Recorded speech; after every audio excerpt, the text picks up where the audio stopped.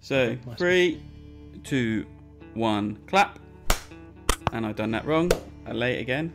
You did the same as last time. Yeah. My brain. I love that was in the outtakes. That was so funny. No. Right, let's try again. And then we'll just clap on clap. Not clap after clap. 3, 2, 1. Welcome, dear listeners. This is episode 113 of the Devon Dice Podcast, recorded on the 21st of December, 2023.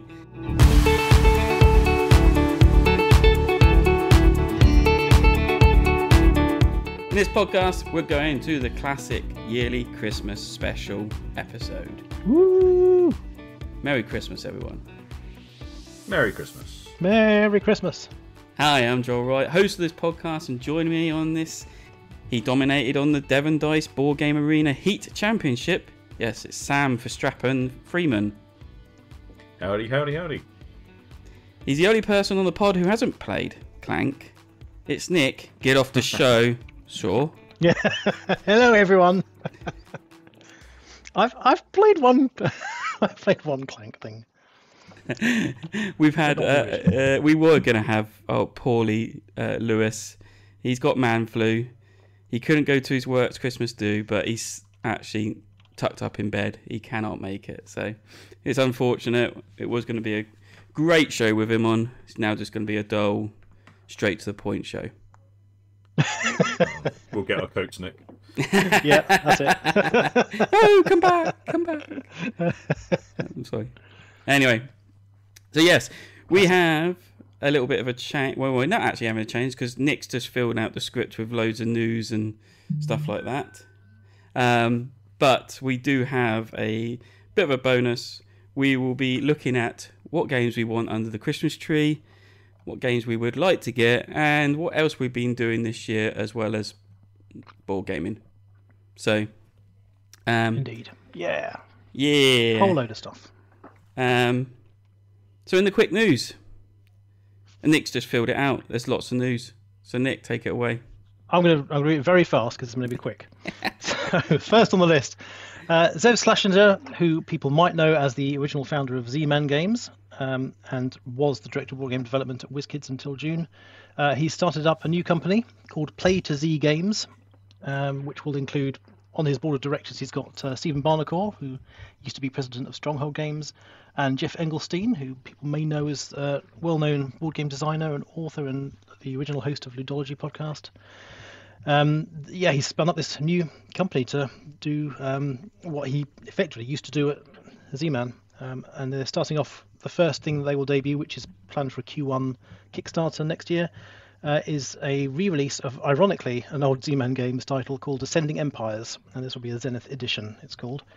And this is a flicking 4X game, which I have not heard of before. I don't know the original one, but its subtitle is Flick Your Way Through Space in an Epic 4X Sci-Fi Experience. So that sounds like it'll be right up Zev Street there. So yeah, well, good luck to him. That sounds exciting. Yeah. Next on the list, an expansion for Forest Shuffle has appeared on a lot of online gaming sites to pre-order without any announcement from the company or any page on Board Game Geek or anything. I can't find anything else, but a number of UK sites. I'm not sure if there are any others worldwide, but they've got them listed for pre-order for planned publication some point between January and March next year. So you can have a look at that. It's called Alpine expansion. It's a mini expansion because it's about half the price of the original. So I don't think it'd be a huge number of cards in it, but extra stuff for Forest Shuffle sounds exciting to me. So definitely. The cards were leaked accidentally onto Board Game Arena, I believe. Yeah, they had some testing accidentally some put on. They were alpha testing some. They said they were changes, but yeah, they were new cards effectively. So they took them down quite soon after that. Yeah, shame. We haven't seen any. But yeah, I'm excited to find out more about that. Definitely. Over to you, Joel. Quacks of Quedlinburg is getting a dual edition, so it's just 2-player. And you would think, why would they need to do a dual edition? It does. It looks like there's a lot of changes to the components to make it more dual related. So if you like your 2-player games and you like Quacks, it could be one. Yeah, it's a popular thing these days is to do 2-player spin-offs of bigger games. And they seem fairly popular. So yeah, all the best to them. So Divinus is it's not a Kickstarter, it was a GameFound backed game. I was a backer. I loved the idea of it. It was a legacy campaign-ish game where you put stickers on, change dice, things like that. It looks quite exciting. The GameFound fundraiser done very well. It is hugely late. We just suddenly got an update now saying that the UK is actually shipping now. Some people in the UK have actually got the notice from Zatu saying their game is being delivered. The only issue is the app will not be released until January. You can't play the game without the app. Yeah. Classic. That's the trouble of doing an app development at the same time as printing a board game. Oh, yeah. That's And really hard to top get it off together. of that, you can only play the core box with the app up until March when they release the rest of it. Oh, man. So this really sucks because, as I said, the game's hugely late. And it's like, it's this state. Couldn't the app have been actually ready to go by now, kind of thing? But, You would have thought. There is. I mean, if they've delayed it, it sounds like they've had a problem with the app and had to get in some think emergency changes. a very ambitious game that they were trying to put together. Great concept. I love the idea of it, but there's like a massive story of multiple paths it can go, and I just think it's been through development hell. Yeah. And so there's a lot of disgruntled backers, especially people like in Not Canada surprising. that are not going to get their copy until March, June, maybe July time, I believe. Wow. And so they'll be like, well, by the time we get a game, actually the app might actually be fully working by then. But like us UK backers are going to have a game that we can't use because the app won't be ready. So I don't know. It's I'm excited to get it. How bizarre. But Yeah, they look the amazing artwork in it. It's really yes. nice. So hopefully, Unfortunate situation. But at least they're being upfront about it all and this is it. saying everything. And so and then the other bits over to you lot. Yes, so Garphill Games did a YouTube video announcement that they tend to do every so often. They'll do a video with all of their new things coming up. So 3 of the main games that Garphill Games will be publishing in the near future. 3 of them are the Anarchy. It's the first one, which is a 1-to-4 player game with 3D castle building mechanics, which sounds interesting. That sounds a lot of fun. Do like to add a bit of 3D fun construction into games. We don't know much more about that. There's information on Board Game Geek about it if you want to look at more detail. It's got a fairly heavy weight to it, 4 out of 5 on Board Game Geek for the weight of that one. But it sounds good.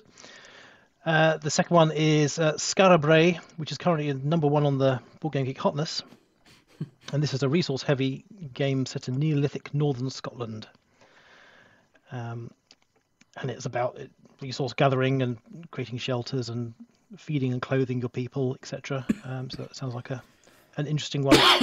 And then the other one is another one in their South Tigris series called Inventors of the South Tigris, where you get to invent, build, test, and publish your ingenious devices. It's kind of a card-driven tableau building type game.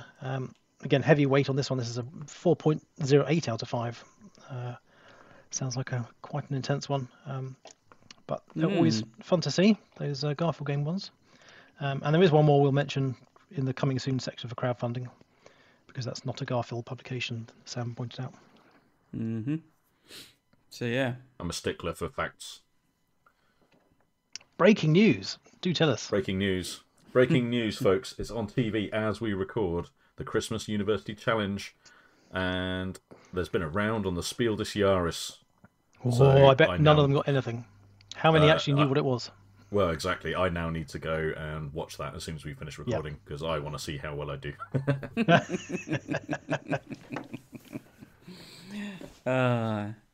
crowdfunding. We've got one item in there. And it's not even a board game. It's not even a board game. They put it on here because I found this. They know I would like it. Yeah, this is a video game. This is called Trash Goblin. And its tagline is Power Wash Simulator for the RPG crowd. And as we know, Joel is a big fan of the Power Wash Simulator. And ironically, his nickname is Trash Goblin.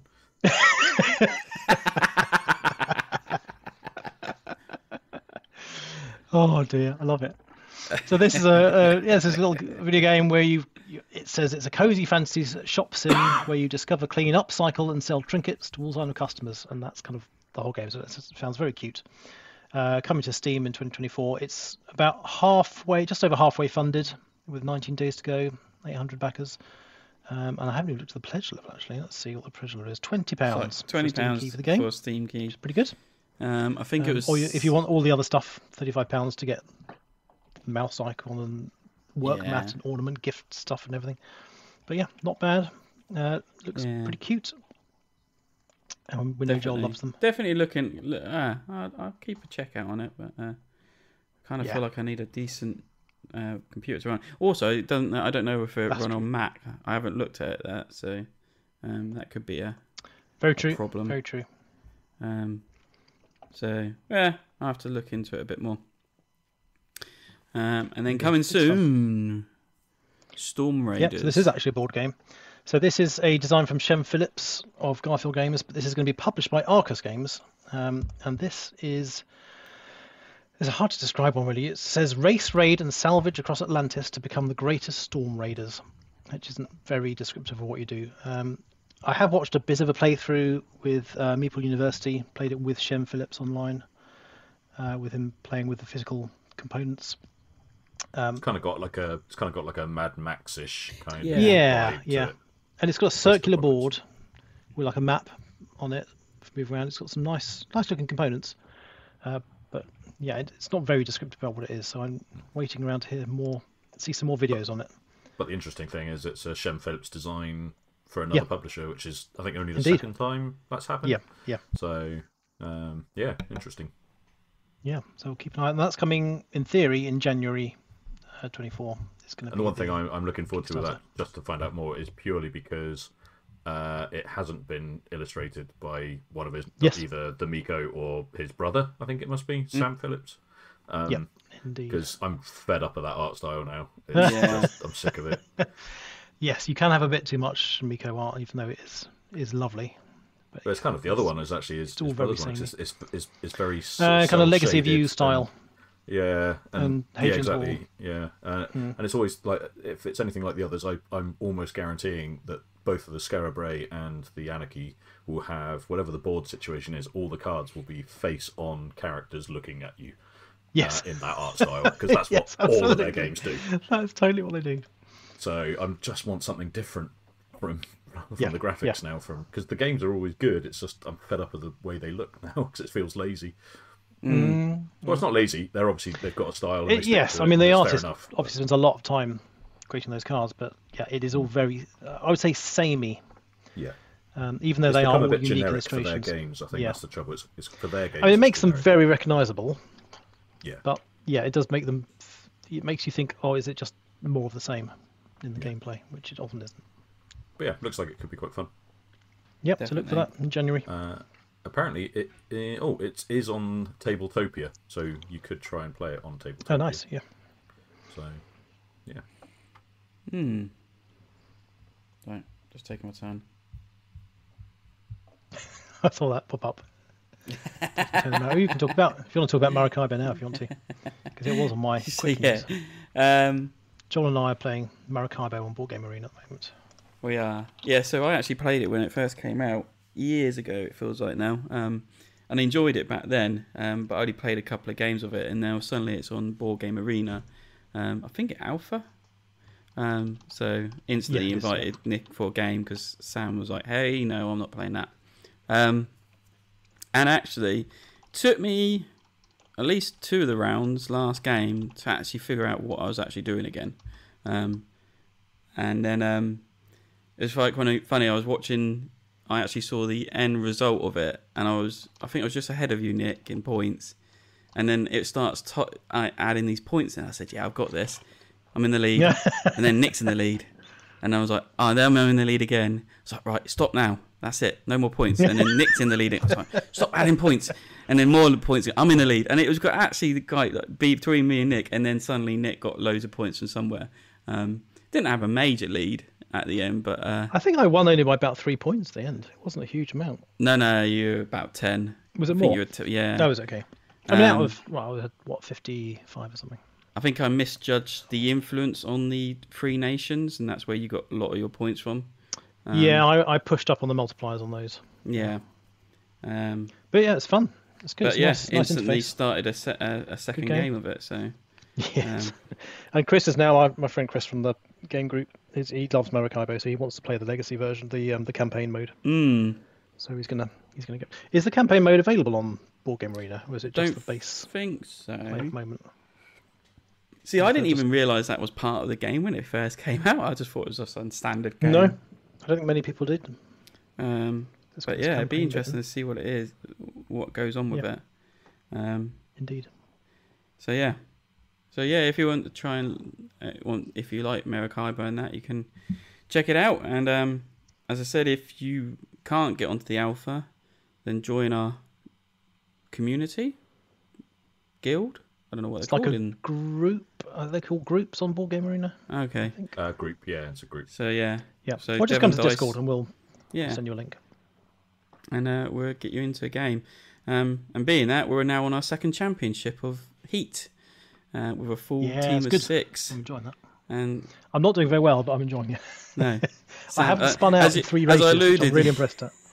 As I alluded to, Sam stormed away with it in the last race, championship. To the point where they hadn't even realised I'd finished because they were so far behind. That's right. I'm so sure you were behind me on that last corner. I was like, yes, I've got I was this. as well. I wasn't before you went through it, and then I got through, and I had enough heat, just enough heat to have 1 heat left, so I could boost up to 4th gear, and then I just burnt away. Yeah. So typical. Yeah. yeah, I know how Lewis Hamilton feels now against Verstappen. It's just but just 1 win would be nice. Anyway, so yeah, we're doing our second championship, and we're on our first race, and yeah, we're still trying to chase Sam down. He keeps getting away. But anyway, might as well do it. Sam, what did you think of Undergrove? So last pod you talked about it, and I know that you yawned a bit there, Joel. But it was I was the same. It was about halfway through the game. I was just like, I think again, trying to learn the game via BGA is always a little bit awkward because you're playing it in a very disjointed kind of turn-based thing. It's very hard, and I did the same. I sort of scanned the rulebook and thought, okay, I'll probably work it out as we go. But it didn't really twig until about halfway through, or about the third of the way through. I was like, okay, I think I get it now. And by about 2/3 of the way through, I was like, okay, I understand what I'm doing now. And at that point, I actually started enjoying playing it. So I think having the understanding of what you're doing is a big, massive factor of it. I think the other thing as well is, Nick, you questioned whether the physical implementation of the actual board game would add something to it, and I 100% think it would. I think having a top-down token style thing is the wrong way to play it, really, without having trying to learn it anyway, because I think the key element of the game is where you're putting the roots out for your trees and placing your mushrooms. And if you haven't got that space, it's harder to have that spatial awareness if you aren't sat around the table, I think, because you can't see easily where your roots and stuff are. From a colour point of view, it was a nightmare as well, because I'm sure it'll be easier in person. They've obviously tried to pick colours that aren't too bad, but I think it was blue and purple or something, and it was just impossible for me to tell which one was mine. Yes, they were very pastel colours, weren't they? Yeah. And again, I'm sure that's just a representation of the digital version as opposed to the physical one. I've got a feeling the physical one will be easier to tell. So whether I buy it or not is a completely different kettle of fish. But I did enjoy playing it enough to make me want to play it again.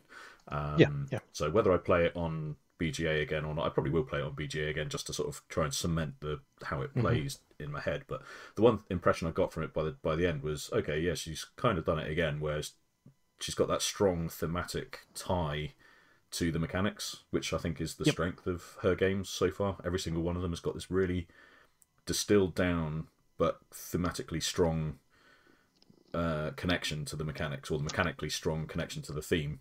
Is probably a better way to put it. Because you are sort of you create your sapling, and then your sapling sends out roots to attach to, and the different mushrooms attach to that and give different resources to the tree. That's the crux of it. And yeah, it come by the time I got to the end, I was just like, yeah, this actually is a lot better than I expected it to be. Considering I've got zero interest in mushrooms, really. Yeah, it's good. It's one I'm going to pay more attention to. I definitely wasn't going to back it because there's no point. It's an AEG game. It will be in retail. Yes. And there's nothing special about the Kickstarter, so there was no point. I don't think you need the deluxe wooden components. I think that's pointless. I think the tokens will be absolutely fine. They'll be fine. Because there's nothing really special about them. So yeah, it's definitely a game I'll be interested in playing again. Hopefully someone else will buy it. Or I'll wait till it hits special prices, maybe. I don't know, we'll see. But yeah, I thought it was alright. Cool. Okay, that's cool. Alright. Let's get on to the special bit. So, I put out several questions to the guys. What would they like under the Christmas tree, board game wise?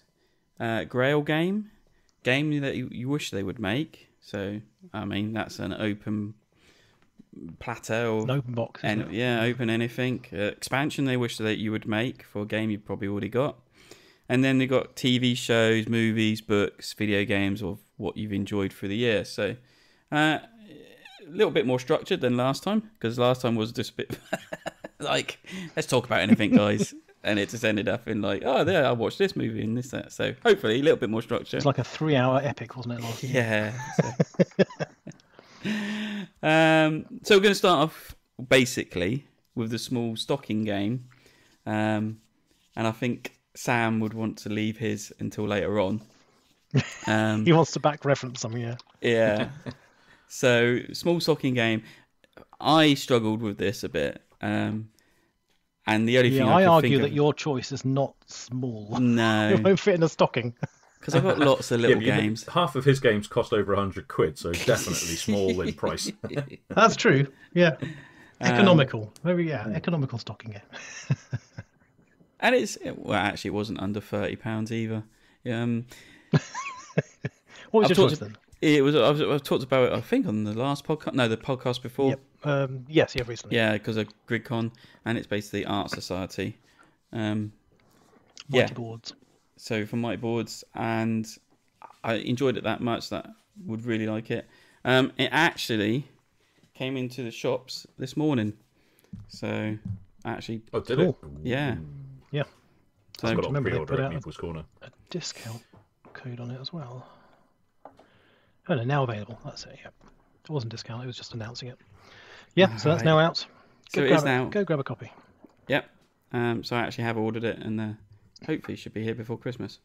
So it will actually be under your tree. That's impressive. Yeah. Oh, I'm going to try and fit it in my stocking, just to prove you lot wrong. Excellent. So my small stocking game, I put... before I decided on one, I just put pretty much anything from Travel Games website, because they have so many little imports of small little trick-taking games and hard-to-find games that I'd be happy with anything from there. But the one I picked specifically was Union Station, which is a game from Travis Hill, and it's a little cube rails type stock manipulation game, which is reminiscent of kind of bigger cube rails and stock games. It looks very cute. It's not that cheap on price because it is also over £30, but it is an import from the US. It's £32. But that's why it's on my list, so I don't have to buy it myself. Someone else can buy it for me, put it on the tree. Brilliant. But that was my choice, Union Station. It looks a bit 18xx-y. Yeah, well, it's more cube rails with a few stocks in. It's not really it's nowhere near as complex as an 18xx. But yeah, that kind of thematic. Cool. So next section was a big game under the Christmas tree. So Sam.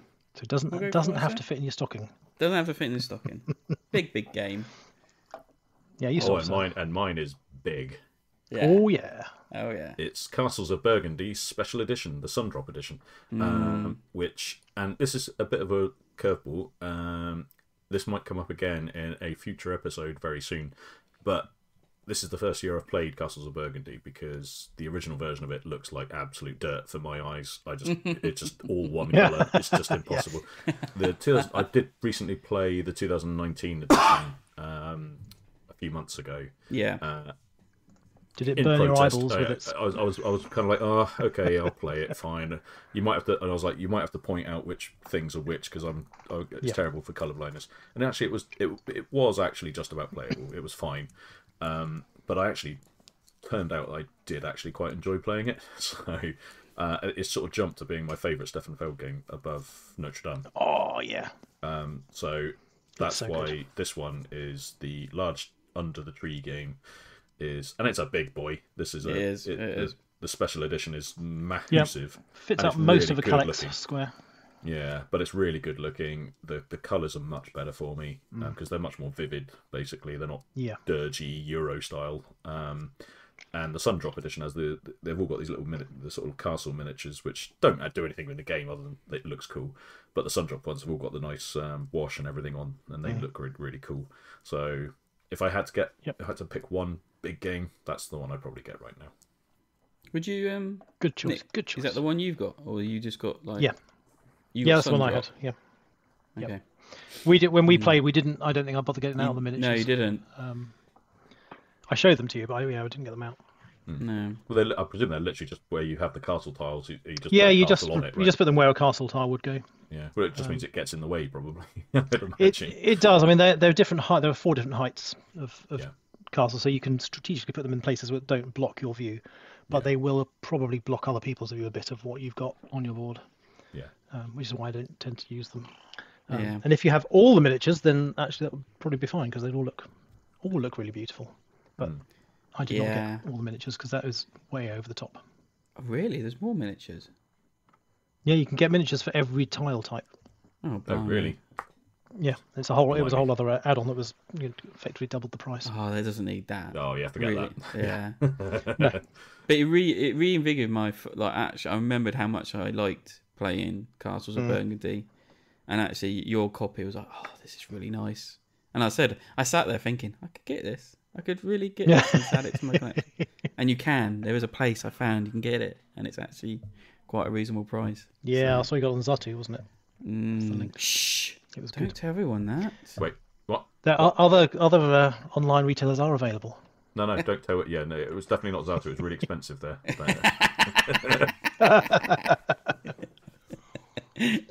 Definitely not on sale either for a very good one. No, it definitely isn't. Don't even look until the new year. Right, go on then, Joel. What was your pick? So mine is Beast, and it is a beast. So I played Beast, someone else's copy, at the game group this year. Really like this hidden hide and seek kind of game, and like how many kind of different variations that could be to like different beasts that you're trying to hunt, to different people that you can be if you're on the other side. And like, of course, there was a Kickstarter, lots of add-ons, you can up it to all miniatures if you wanted to, but I don't know if I'll go for that version. I quite like the acrylic version, but knowing me, I probably would go for the miniature version as well. And then they've also done another Kickstarter, actually GameFound, for the expansion. And I really did sit there, like, hovering over, back. No, can't afford it. So, I would love to have that as a addition in my thing, on my shelf. So, It's a beast of a box. It is another beast of a box, so... But really good game, really enjoyed it. Cool, looks really good. So my large under the game tree was Castles of Mad King Ludwig Collector's Edition. And Castles of Mad King Ludwig is a game that I've really enjoyed playing in the past.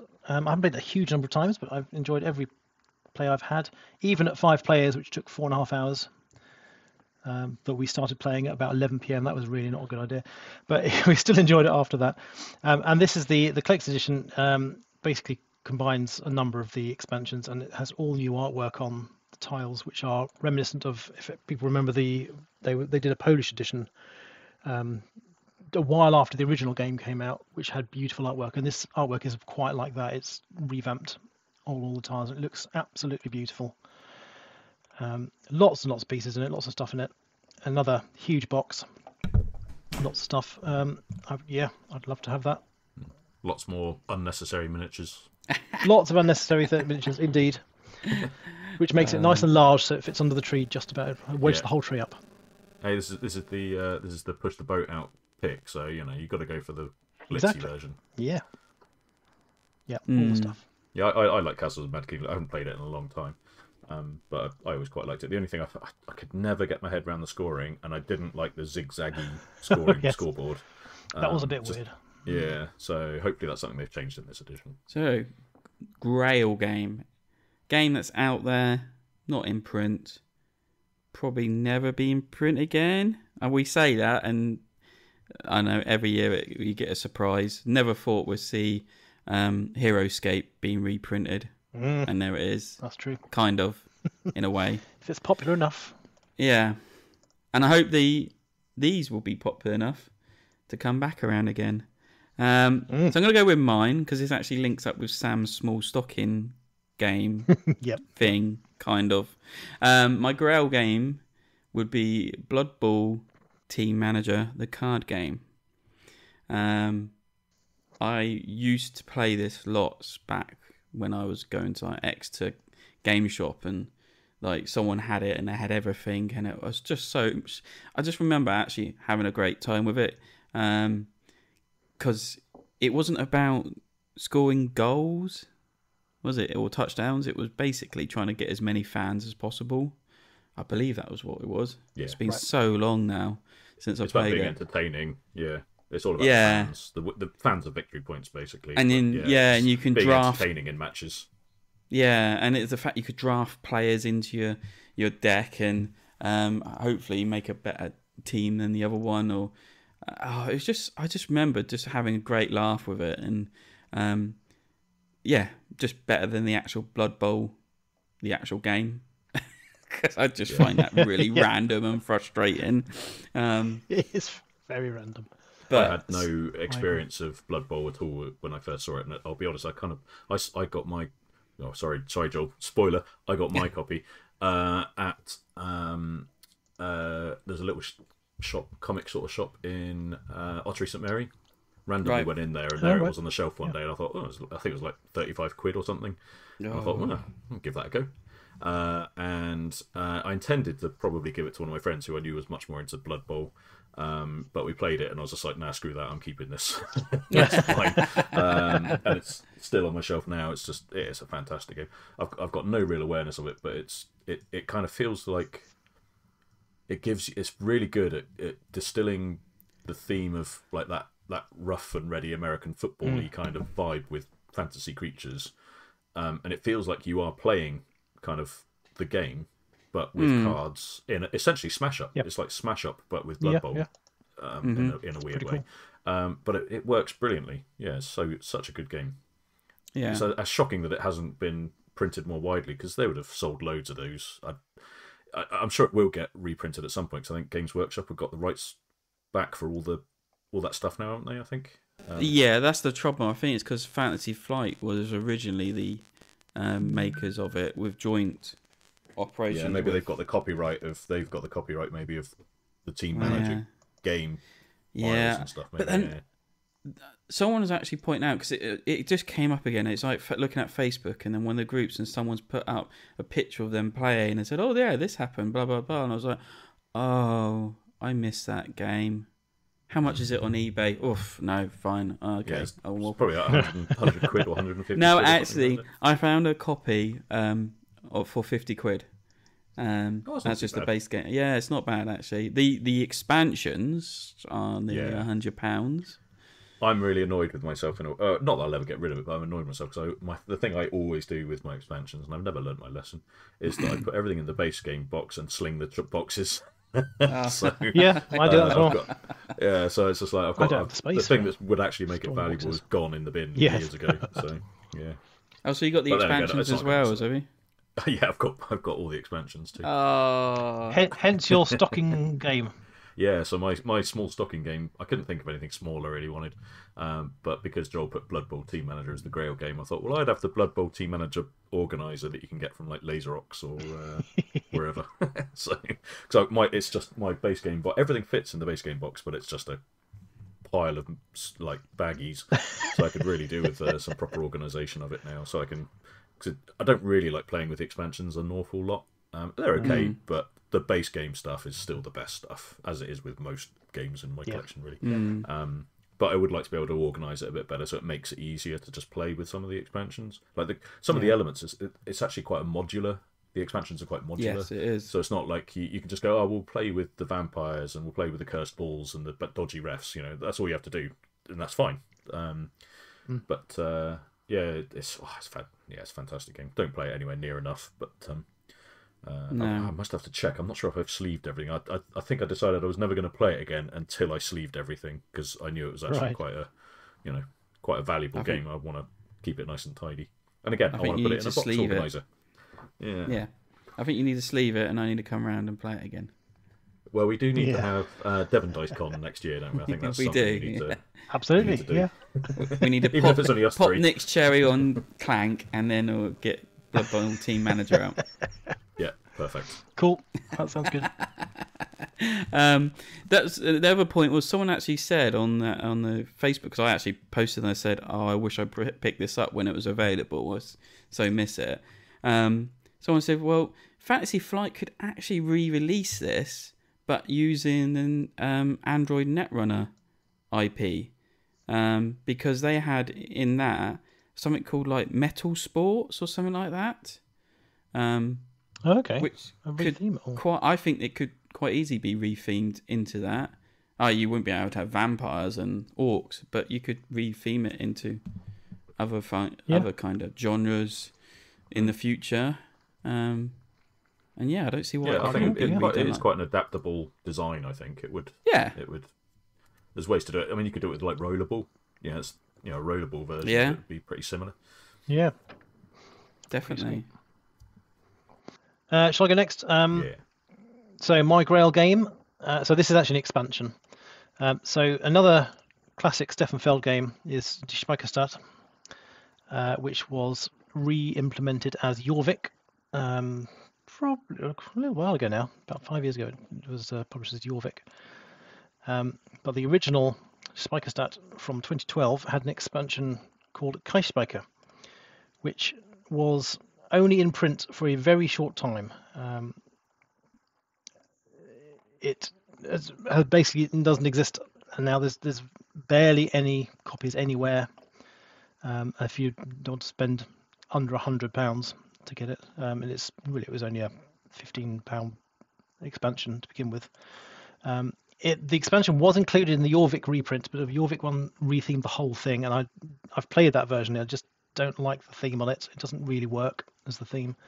I ironically prefer the original, and Speicherstadt is what is it? It's a canal in Hamburg where you're delivering goods and things. And so the Kreisspeicher is just a different way, but it's a fascinating game of bidding for cards, and you're bidding for contracts and then goods that you're trying to fulfill the contracts, and other cards that give you extra points for certain things you do. And then the expansion just gives a second way to bid for another set of cards with a completely different bidding mechanism. Really, really clever, and I love the game. It's great Steffenfeld. Probably my second favourite Steffenfeld game. And yeah, I've never been able to get my hand on the expansion because it's just either it's ridiculously expensive, or it's not in English or whatever. Well, I found one on the Geek Market for £35. I'm gonna have to look at that. That's a Dutch edition, but have a look. Yeah, I think that would be. I don't think they will ever reprint it because it's not a popular enough game. No. And they did the Jorvik reprint, which had it included. But yeah, I'd love to have that at some point. That'd be really nice. That's my Grail game. Coolio. I really struggled to find a Grail game. I've basically got the stuff. I've had Grail games in the past, like I had Glory to Rome Black Box Edition and stuff like that, and I've kind of let them all go. There's nothing in my watch list that's really a Grail game now anymore.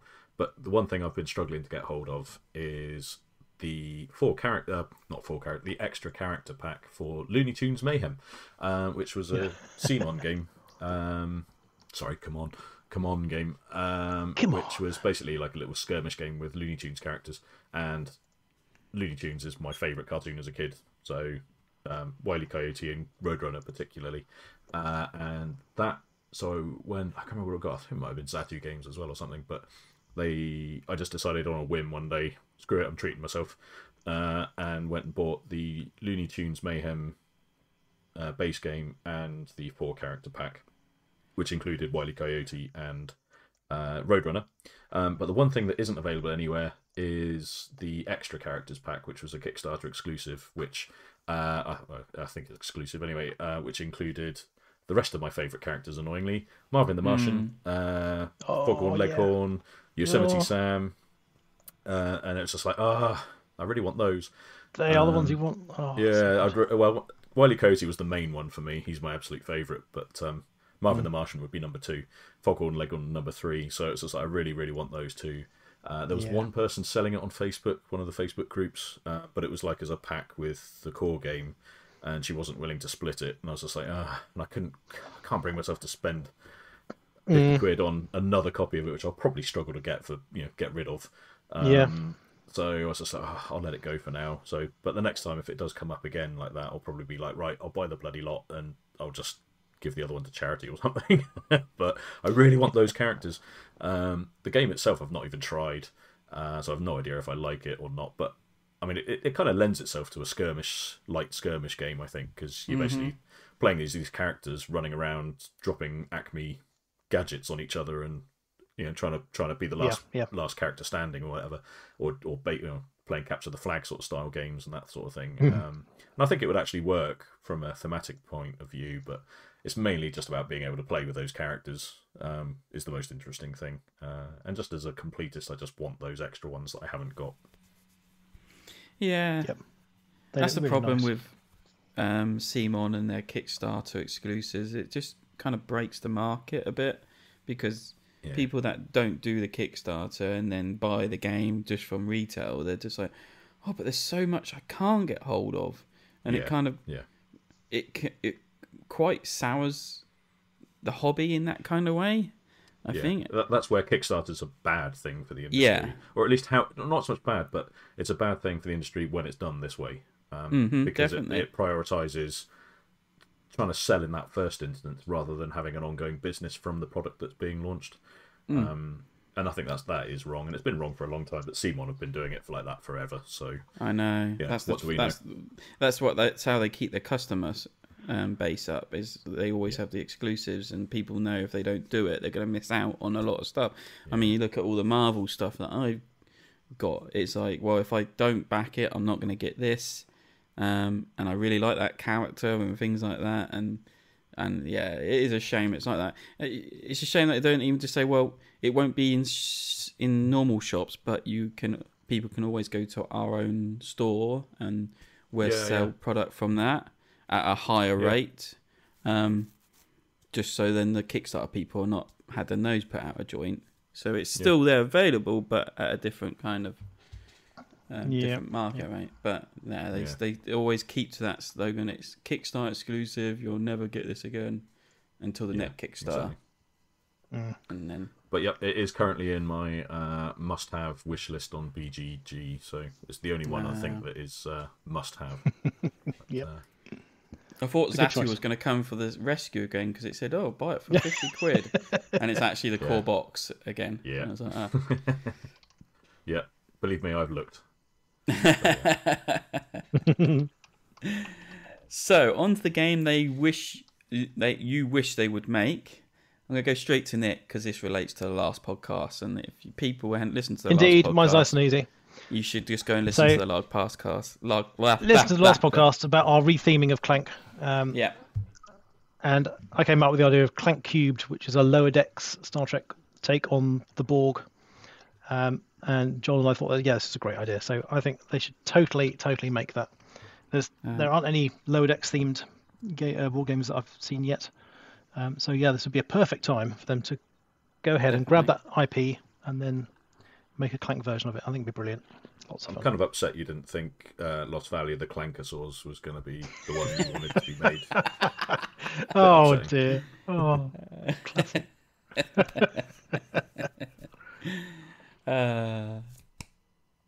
Sam, yours is already a game printed. I think I must have misread the question when I filled it out in my excitement to fill out all the thing when you said there was a spreadsheet to fill out. I was just like, I love a spreadsheet, me.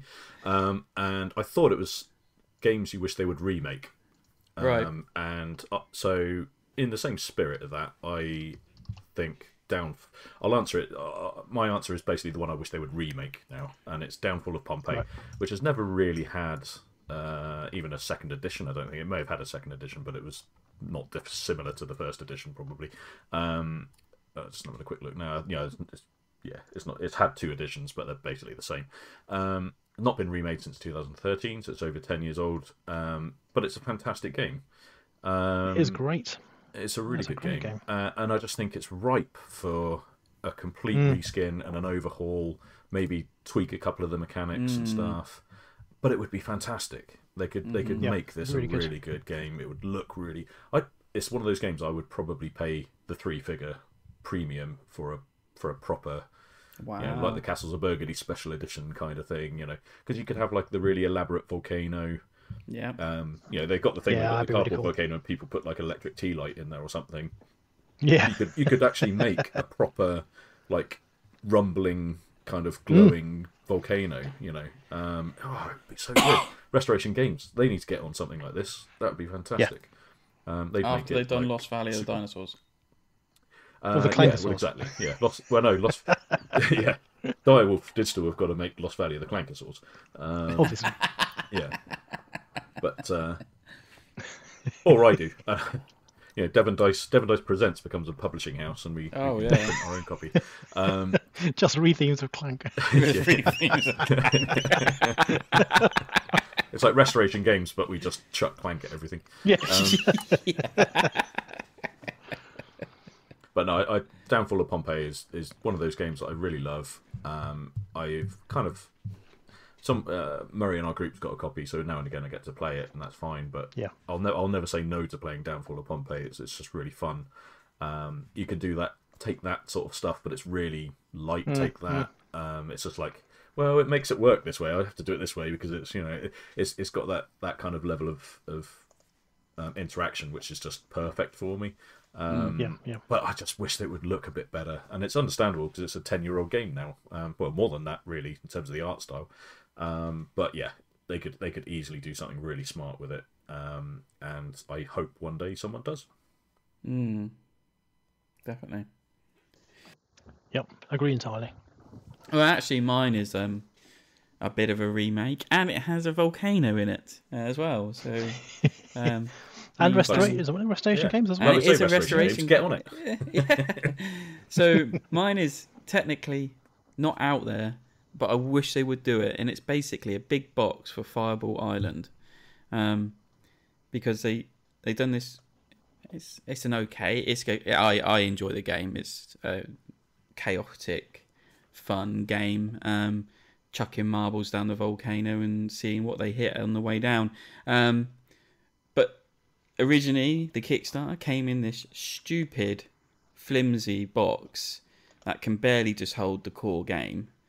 And then they give you loads of expansions, which you can't get into this flimsy box. And I mean flimsy. They designed it like that old school board game box that you used to get. It's got like the folding sides. It's a bit weird.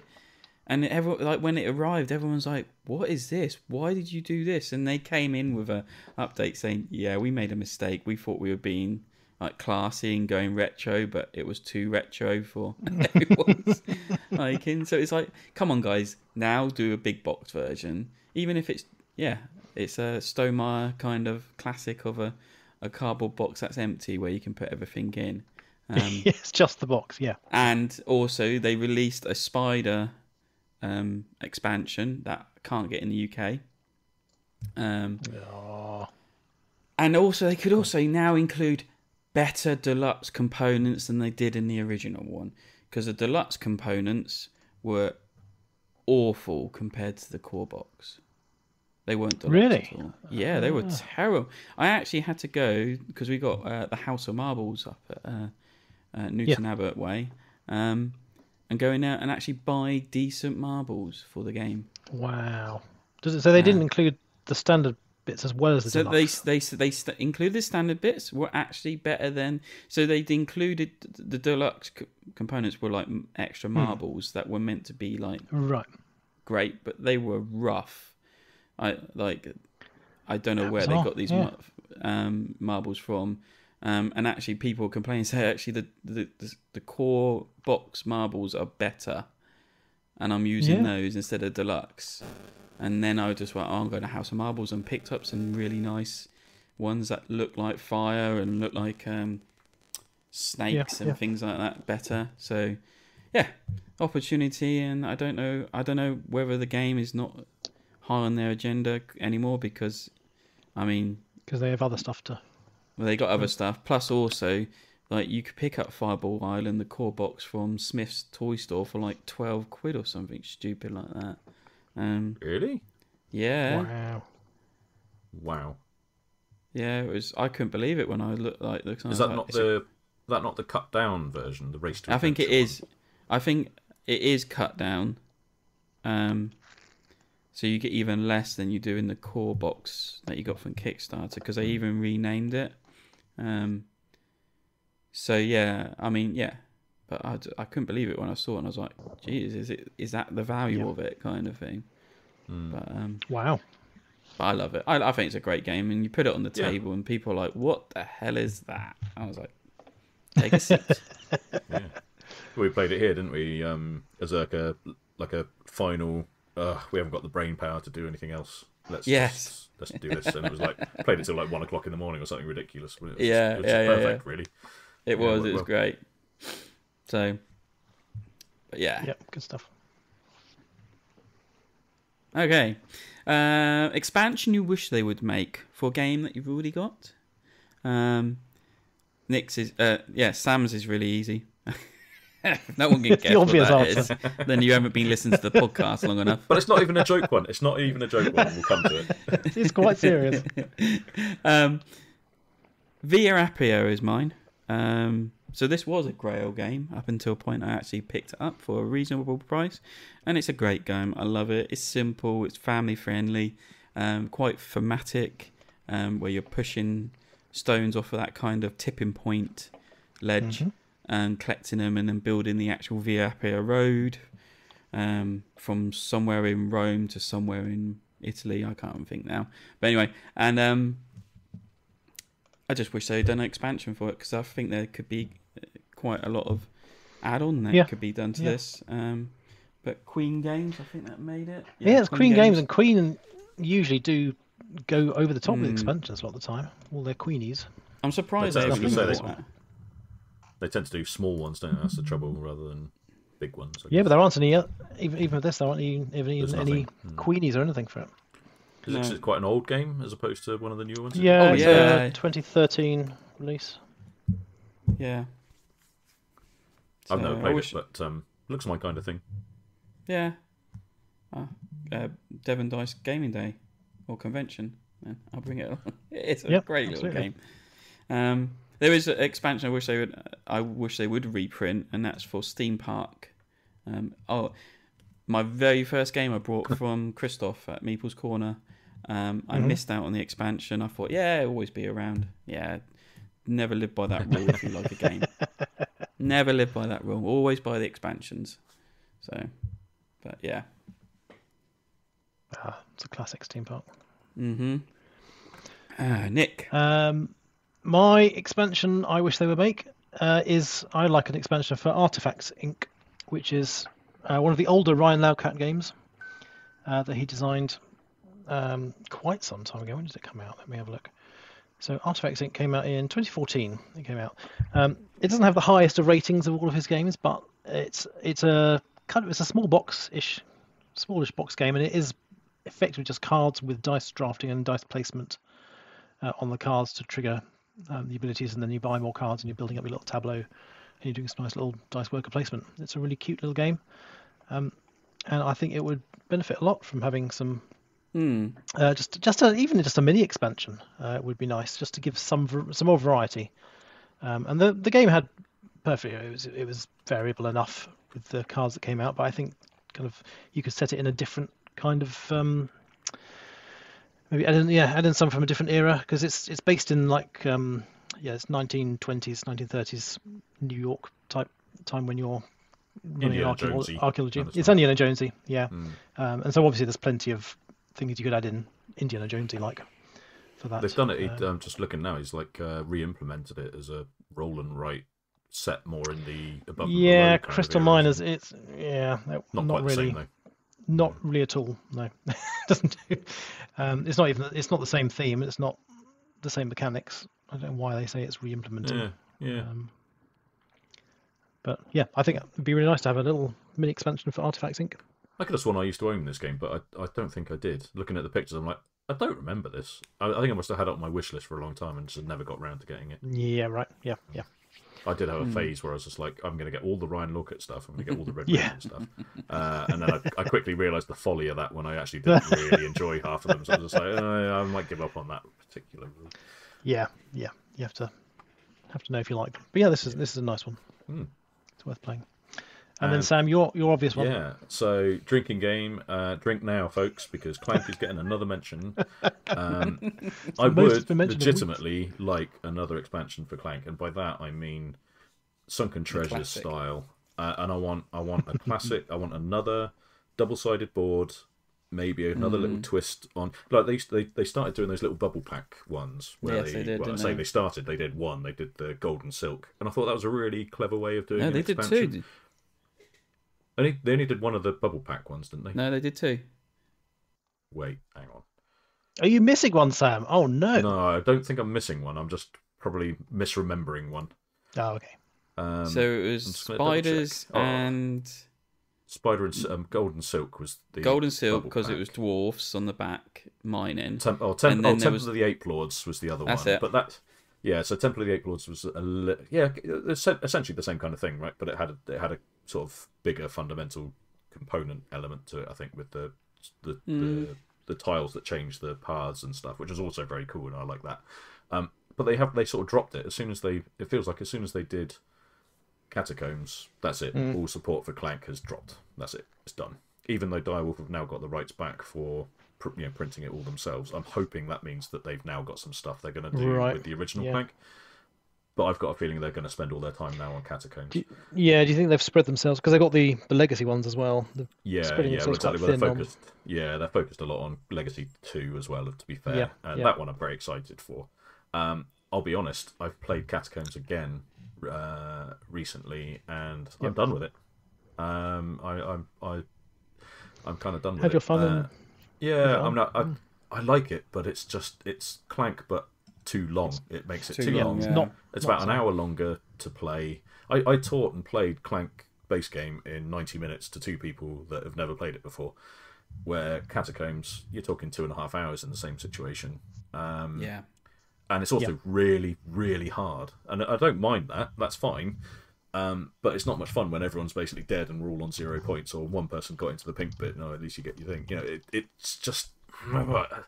It's something...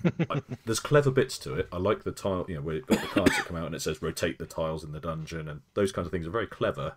But I don't think it's not got the charm for me of the original Clank. So I just really want them to just one more dip in the Clank ocean there, please. Give me one more go.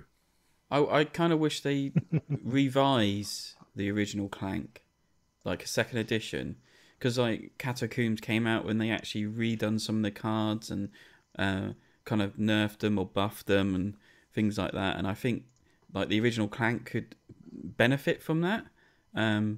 Just a revision on the rules, revision on some of the cards, release it as a second edition. As simple as just kind of even introducing a new market item, maybe a twist on the kind of artifact thing or something. You know, there's easy ways, I think, and that's why Clank's such a good foundation for being able to build on. And they started doing that really well, and then it just dropped because they did the Legacy one, and now they're doing another Legacy one, and they did Catacombs. Space has also got dropped. You know, Space has basically died as well, as far as I can tell. It had its 2 expansions, and now that's dead. So I just really the excitement I had for when they'd go, oh, there's a new map pack for Clank. It was just like, oh, can't wait. And it's not like Gold wasn't so good, but the Spider Silk one, that's one of the ones I regularly play. The Sunken Treasures I love. I regularly play that. So I think there's more stuff that they could discover with Clank and introduce with Clank with the base game format rather than the Catacombs format. But I don't think we're going to get it, but that's what I would love to have. Yeah, definitely. No, right. So now we're going on to the second bit of this. Is basically other stuff, nerdy stuff we've been doing through the year that's not board gaming related, and so TV shows, movies, books, video games. I know Lewis loves that terminology, but I'm sticking with it. And so yeah, we're going to start with TV shows, and I'm going to start with mine, and I got 2. I mean, Last of Us was one of those surprise hits, based on the video game. Never played the video game, but the show was a big hit that even the wife enjoyed it. When I first put it on and said she was like, "Oh, has this got zombies in it?" I was like, "Yes, but give it a chance," and we gave it a chance, and she really enjoyed it. So yeah, looking forward to season 2 coming out of that. My really big one, and I absolutely loved this series, and that's Picard season 3. It was like a swan song to the fans. It was everything you wanted to see close out in like the Next Generation. You had all the crew members come back. Sorry, spoilers. I don't know if you've not seen it. They bring back the ship, and it was so exciting. And I was just like in pieces, and just like, this is brilliant. It was everything I wanted.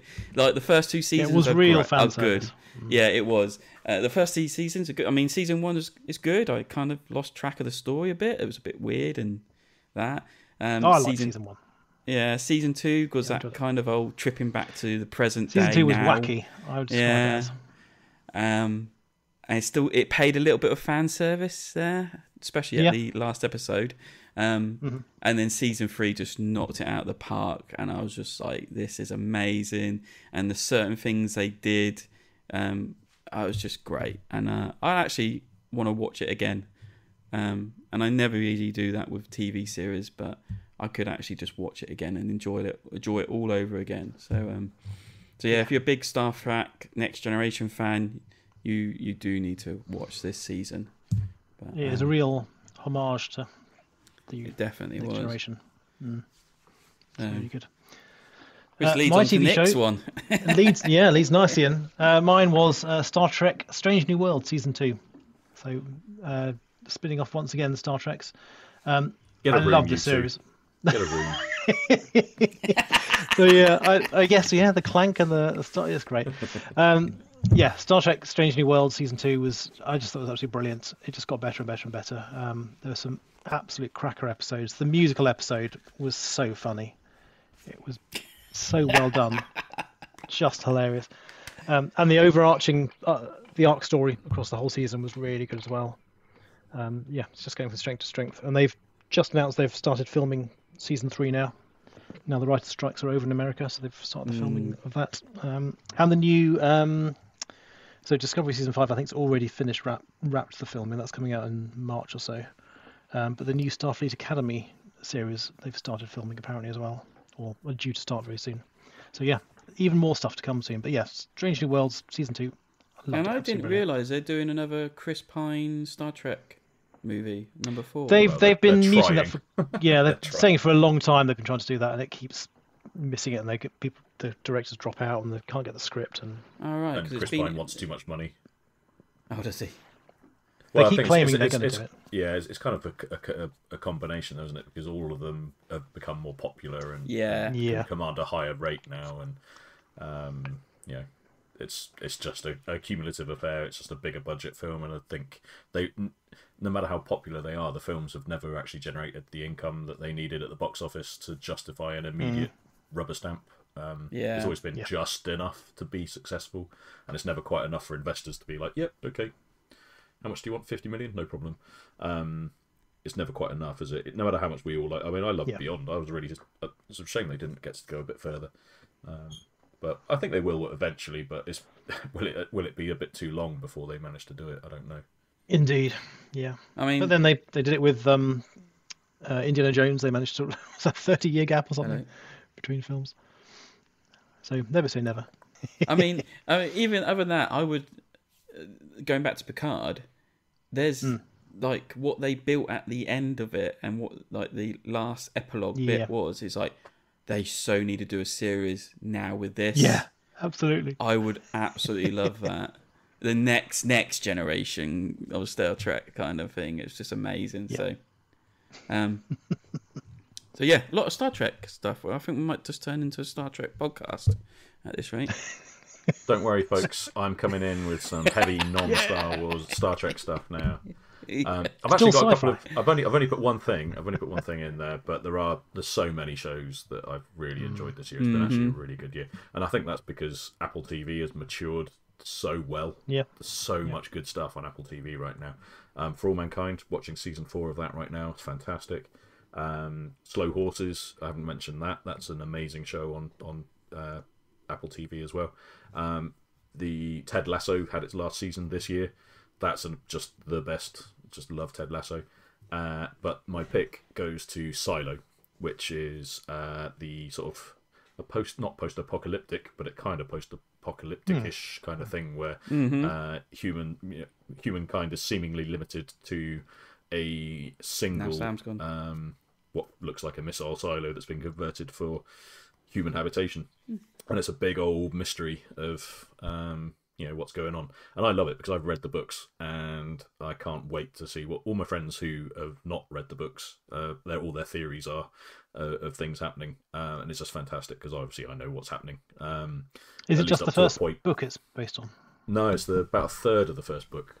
Oh, so really? Oh, wow. The series ends about a third the way through, or at the end of the first act of the first book, really. Or I suppose, well, about halfway. No, that's unfair. Probably about halfway through the first book. It's like without any trying to give away spoilers. It's a very pivotal moment right at the end, and that's like the kind of an end of an act essentially in the book. And then I'm guessing the next season will be what transpires from that. But I know where it's going, and I'm currently reading Dust, which is the third in the series now, so I should be completely up to date with what everything is by the time the next season comes out. Even the second book called Shift, that one is interesting because it's kind of that one kind of goes into the past to like when the silo was built. So you kind of get an understanding of what how it came to be, and also more information on the rest of the overall world. With also so it's kind of like a kind of not flashbacks, but it's kind of set. Half of it is set in the past, and half of it is set in broken up through time. And I'm not going to say any more about it, but yeah, it means we got what it seemed like a very popular show, but it's going to get a lot better. It's basically what I'm trying to say. So yeah, and again, like you said, Joel, with The Last of Us, I haven't finished watching The Last of Us. I've only watched the first couple episodes. Megan, my wife, didn't get on with that as much, but she was the one that wanted to stay up till 2:00 in the morning reading, watching Silo. She was the one more. Yeah, So for her to enjoy a sci-fi show like that was quite a thing, which is probably why I picked it. She also loved For All Mankind as well, so if that's a good selling point, For All Mankind, if you haven't watched it, is also superb and well worth watching. Yeah, I think after in the new year, I'm going to find some cheap or like 3 months free of Apple TV because there's quite a lot on there I want to see. So yeah, I'm definitely picking that up. And it actually, you might as well just go on to the books, because your TV relates to the books that I put down here. And after you mentioning the books, I've been listening to Wall and Shift on Audible and just been gripped all the way through.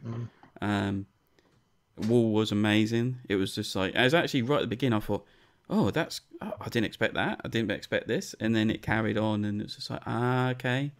So this is this. And then it goes into Shift, and I went straight into Shift, and it was like, okay, this is like, I didn't expect this. I was expecting to carry on from the first book, and it didn't. It's a prequel. And I was just like, I didn't know whether I was going to engage with it as much, but no, it got really, really good. And again, some twists in it that I was like, wow. So, so it'd be interesting to see what the TV series does. But yes. Yeah, it's fantastic. Nick, do you want to go on with your book? Yep. So my book is The Expanse, which I think I mentioned back when I finished reading it earlier this year. So this is the first book of the many books of the Expanse series. Leviathan Wakes. Yes, Leviathan Wakes. Yeah. This is by James S.A. Corey is the author. So I have the first three books. I've only read the first one so far. Just finding time to finish the rest. But yeah, I really, really enjoyed it. It's very, very well paced book. It follows the TV show that was on Prime.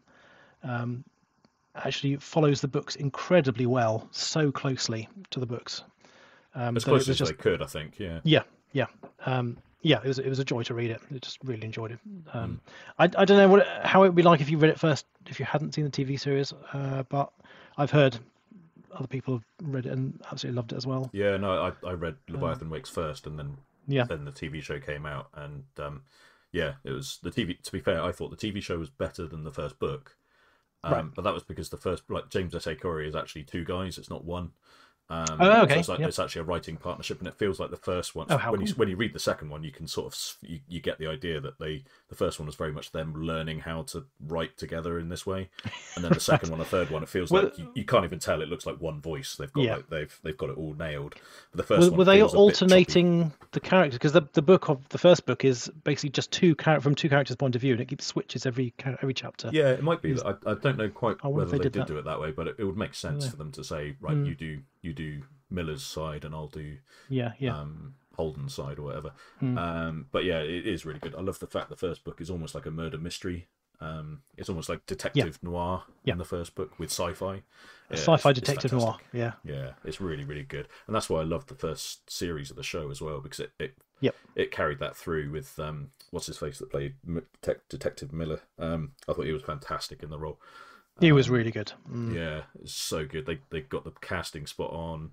It's brilliant. Yeah, the whole thing was really good. So the whole series is great. That's my pick. I actually finished the whole series this year.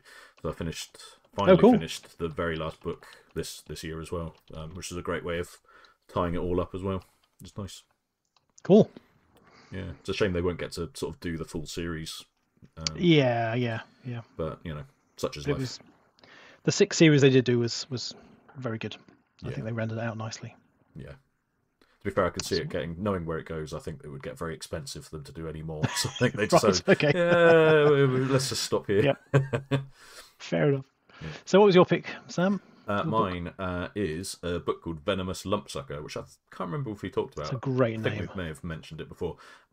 It's kind of quite light-hearted. It won the Arthur C. Clarke Award this year, which is the sort of premier prize for science fiction, and it is funny. It's a funny book, but with an important message as well.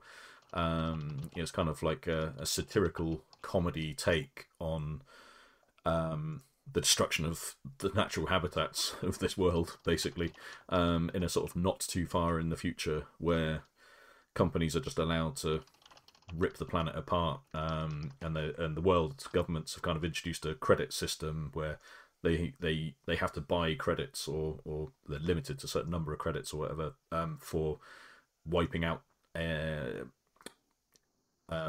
species, making species extinct. And there's people whose job it is to kind of assess. They basically so a mining company, for instance, would say, we're going to go and mine this bit, and then whoever the scientists that are sent there go, yeah, okay, that's the last species of this type here. You're going to wipe them out if you mine here. So they have to then spend credits that they've got for. They only have a certain number of credits that they can buy, but it always becomes the credits become like a kind of not black market, but like a new economy within world industries. So it's just a kind of take on corruption in overall the system. We try and do good, but we make it worse because now they just say, yeah, we're going to spend these credits to wipe them out, and the credits become like this weird traded stock essentially. And I'm not going to go into any more of it, but it was really, really fun to read. It's quite short, but it's genuinely really funny. Sounds really interesting, but also quite scary as well, because you think, you could kind of see this stuff happening, which is a bit weird. Might have to put that on my list as well. It is very good, and it's a short read, but it's one of those that kind of really. It's one of those I often find myself when I've got a book like this, I'll be reading it until 2:00 in the morning because I just can't stop reading it, and this was one of them. And thankfully, it was quite short, so I was finished in a couple of nights. £3 on Kindle as well. Oh, yeah, it's worth every penny. That's so tempting. Yeah, costing me money. Yeah, I'm just trying to find it on Audible, but Audible's just crashing on me at the minute, so I don't know what it's doing. It won't let me search anything. Oh, yeah, it is on Audible. It's a great name as well. Venomous Lump Sucker. I was just like, what on earth? But yeah, it is brilliant. I never actually Googled whether it's actually a real thing. I don't think it is, but whether the fish is a real thing. Yeah, I'm not sure. I don't think it is, but I think it is just a. No, it's the first thing. There is a type of fish called a lump sucker, so maybe. Yeah, it's not a venomous one. I don't think so. They are an ugly little bugger, though. Yeah. But yeah, it was very funny. Oh yeah. What a bizarre looking fish. Yeah, I've listened to a few Arthur C. Clarke books, and they've always been good ones. So Arthur C. Clarke winners, you mean, or the award winners, or? Oh, is that award? Oh no, so Ned Bowman. This is Ned Bowman. Yeah. It was winner of the Arthur C. Clarke Award this year. Yeah, the Arthur C. Clarke books themselves are quite cerebral. They are. 2001: Space Odyssey is probably 2001 is the most famous one of the lot. But I've tried reading a couple of his because I used to have a series called the Sci-Fi Masterworks series, and there were a couple of his books in there, and they were hard going for me. But if you want like a good list of books, the Arthur C. Clarke Award winners is if you like sci-fi, it's probably about as good a list of stuff you're going to get, to be honest. I didn't realise there was such a thing, but yeah, listen to a few of his books now. But anyway, so yeah, again, Sam has made us listen and spend more money on stuff. So movies. Mine was difficult because I haven't watched many movies from this year. And then I actually created a list right at the bottom of the script, if you're interested, of all the movies I should have watched. Right at the bottom. My word, that's a lot. Yeah, there's a lot I need to get through at Christmas. Well, one of them's not even out yet. Oh, isn't it? Which one's that? Yeah. Ghostbusters Frozen Empire is not even out yet. No, I thought that was on Netflix. No, I'm sure it's... That was the was that? the one that's made the not prequel one. It's the first one of the younger cast. Afterlife. Yeah, Afterlife. That is on there. I'm sure someone said it's Frozen Empire was on Netflix already. I mean, you can watch it on YouTube if you're happy with a 2-minute trailer. It does look pretty cool, actually. Yeah, I'm really excited for it. I loved Afterlife, so yeah, I'm all over that when it comes out. But yeah, so I actually do need to watch Ghostbusters Afterlife still. Yeah. What are you even doing recording a podcast? Get your ass over there and watch that film. Jeez. This is the problem, isn't it? It was good. I spend too much time editing podcasts. Yeah, That's a anything good else. Christmas movie to watch, though. You need to get on the old Yeah, That's a good I was hoping my boy would say, "Oh yeah, let's watch that," and he's there, not interested at all. But anyway, so I mean, I did watch Spider-Man Out Across the Spider-Verse. That was great. Absolutely loved it. That's the one that's coming. Yeah, Sky. I was trying to remember what the second movie that's coming out this week, this Christmas on Sky Movies, and it's that one and Super Mario Brothers as well. So yeah. Oh yeah, cool. That's on my list to watch. And Guardians of the Galaxy 3 was a great tearjerker, making grown men cry. But the one that stood out was Jurassic Park 4D. I mean, you can't go wrong with Jurassic Park, really. Yeah. It was basically in 4D. Yeah. Yeah, it basically was made for 4D action. It was just amazing experience, and it was that whole thing. Yes, I knew the movie, so all the rumbling and shaking around didn't spoil anything. It just added to it, and it just made it great. And I actually did look up why there was a massive 100-foot drop where there kind of shouldn't have been. And so, like, it's all over Reddit, like people trying to theorize where this 100-foot drop came from, and they're basically saying it's another pen that had that drop, and so basically the car got pushed over it, but they can't explain how a meter-high wall suddenly became ground level for the car to be pushed over. But yeah. I remember. But anyway, it's Jurassic Park. It's such a good film. Mate. So good. let's not let little things get in the way of such a great movie. But or big 100-foot, a 100-foot drop things. Anyway, so yeah, very nice. My movie of the year. I was debating between Barbie or Oppenheimer, and I think I'm leaning towards Barbie, which is I never thought I would. Wasn't that the whole debate when it was first out anyway? Barbie or Oppenheimer? Yeah, it was. Yeah. But I've seen both of them, and they are both very, very good. But I'm just going to tip it to Barbie because it was such a well-produced and well-scripted film. I think they got all the cast were really well cast. I just loved it. It was so good in so many ways. I think Oppenheimer was also very, very good in its scope of what it was trying to do. Was just incredible. I pick either one, but I think Barbie just pips it just above Oppenheimer. You can see it? I was going to watch Barbie with Megan, but she ended up watching it on her own, and now I've lost the impetus. You don't? So, yeah. I will. I do want to watch it because I need to know what it's like. Oppenheimer, I've seen, really enjoyed. Typical Chris Nolan sort of effort. I mean, you're never going to be disappointed with a Chris Nolan film. Indeed. But I didn't pick it for mine. Neat segue, because I felt there was one more that suited my taste a little bit better, and that was The Creator, which was a relatively recent one from Gareth Edwards, the guy that directed Rogue One, Star Wars Rogue One. And this is an original sci-fi, basically, and it was fantastic. Really, really good. Yeah. Two reasons it was fantastic. A, the film was really good anyway. Really intelligent. The effects were fantastic, and it was actually relatively cheap to make as well. Just like hearing how they they made it and stuff in Empire. He was able to make the effects were just kind of like essentially transposed on real life sort of situations a little bit. So all the kind of characters that kind of like that are robotic or androidy, they've kind of got like androidy bits just superimposed on them and stuff. So it's actually it was relatively cheap to do the effects compared to like Marvel style Disney efforts or whatever. Like one of the stories was that he was given something like 1 million to go and by the studio to just say, right, go and use that as R&D and show us what you can do.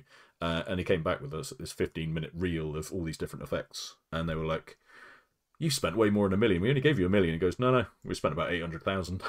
So something like that. I can't remember. It was something along those lines, But it was just like, and they were like, "Okay, fine, yeah, okay. How much do you need? 80? Right, fine, make it." It was really good. Yeah, it's really, really good Really good film. Won't say anything about it because don't want to give anything away. But yeah, just really, really nice to see some original sci-fi in the cinema again, and it be that creative and that interesting. Just was a joy. Really good. Can't remember what the point was going to be. There was something else after that. But yeah, anyway. But you didn't add any other film onto the list that I can't think now what it was. Did I? Completely gone. Oh, Rogue One. Sorry, Rebel Moon. That's it. Yeah, I said Rebel Moon hasn't come out yet, but I've got high hopes. That was what I put in the script. Oh yeah. But it has now come out. It hasn't yet come out, but the reviews have come out, and yeah, that doesn't feel like it would be a film of the year based on the reviews I've seen so far.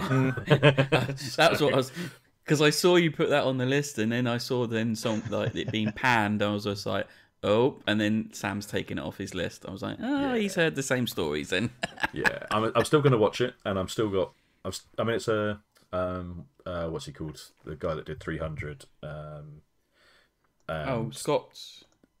He did the latest Superman, Supermans and all that sort of stuff, Batman v Superman and all that sort of thing. Zack Snyder, Zack Snyder. That's it. Yeah, I mean, I think the best review I've heard of it was, if you like what Zack Snyder does in terms of visuals and stuff, then you'll like this. If you don't like it, you're not going to like it, because it is exactly what you expect. It's kind of shallow in terms of plot and development, but it's all very glitzy and very shiny and spectacular and whatever. So, yeah, I've still got hopes that I'll enjoy it as opposed to it necessarily, but it certainly doesn't seem like it will be a film of the year kind of affair. It felt like it was going to be Seven Samurai in space, and it feels like it's almost exactly that in a very derivative manner. So yeah, we'll see. But it's got a good cast. It's got some spectacular looking effects and action, and it feels like it's the right kind of film for Christmas time. Get after Christmas. You've got quiet afternoons. Whack that on. It's Netflix as well, isn't it? Yeah, exactly. Yeah. And it's part 2. It's part 1 of 2. The second one comes out in April, so it's not that you have to wait very long to see the whole thing. Yeah. Then there might be some more context about it. You never know. Yeah. Or what's typical is that Zack Snyder will get like a 4-hour director's cut released as well. So, yes. We'll see.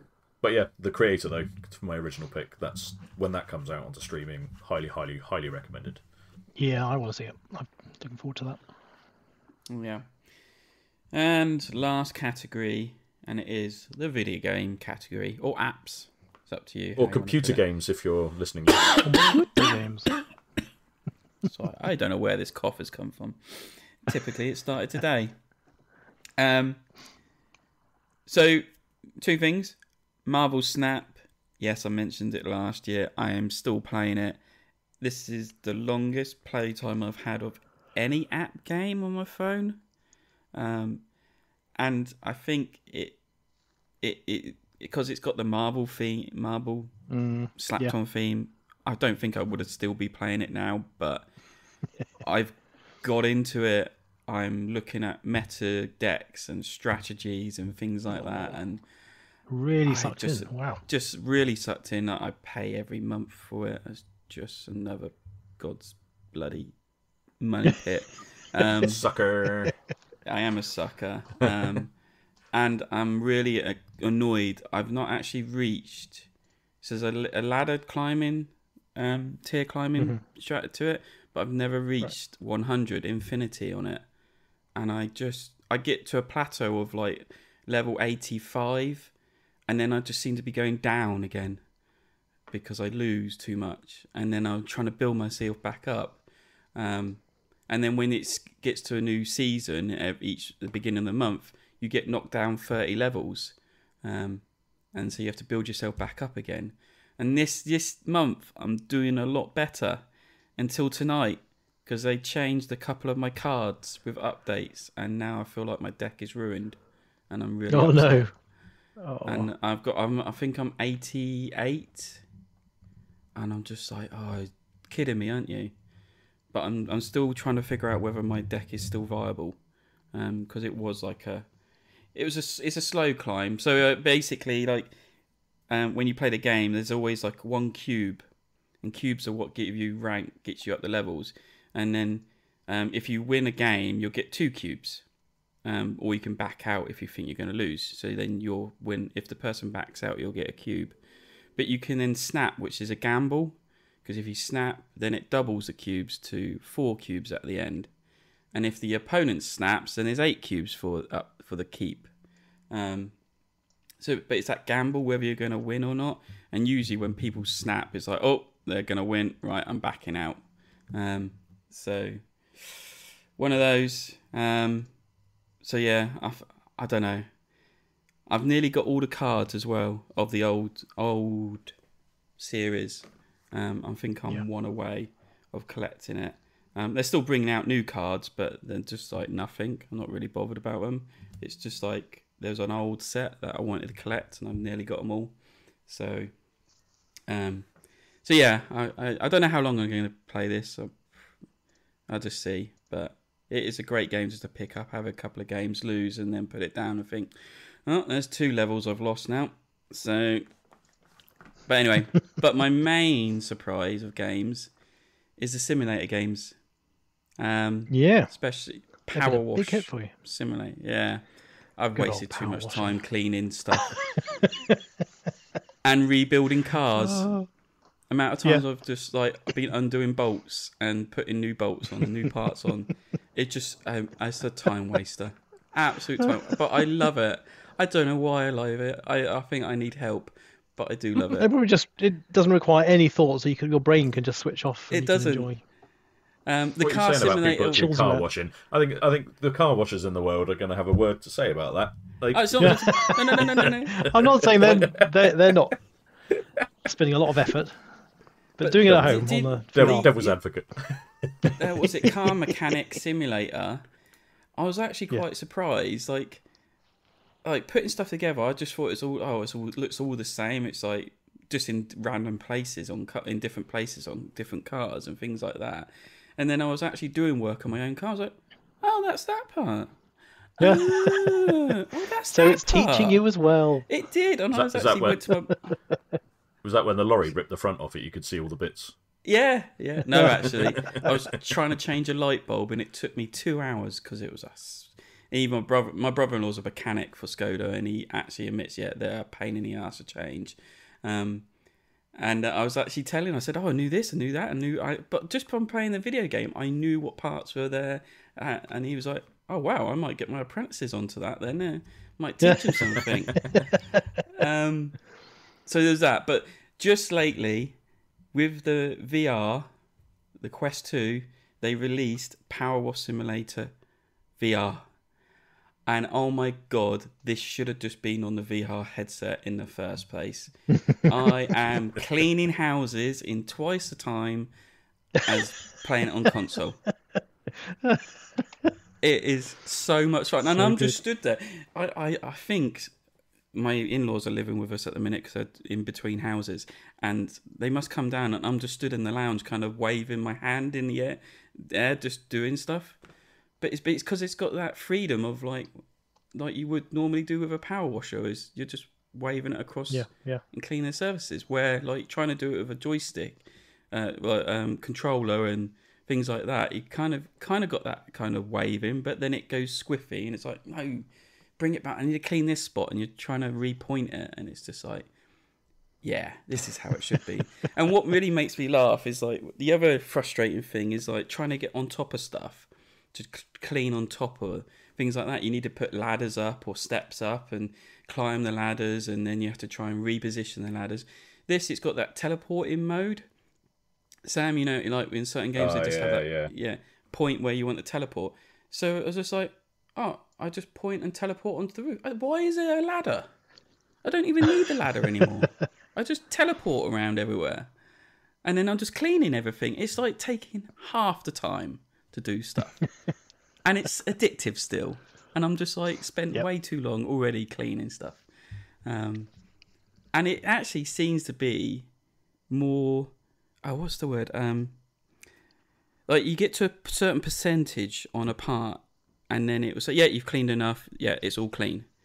And in the console version, you like had to get it down to like 99.9% clean before it said, "Yep, done." In this, it seems to get like to 90% and say, "Yeah, it's clean." I was like, why couldn't the console version do that? I spent so long trying to find a spot that I hadn't cleaned away just so it say, "Yeah, 100%." Something tells me that's to do with the fidelity of the VR version. It's impossible to get 91% or something because you just can't get around it properly or something.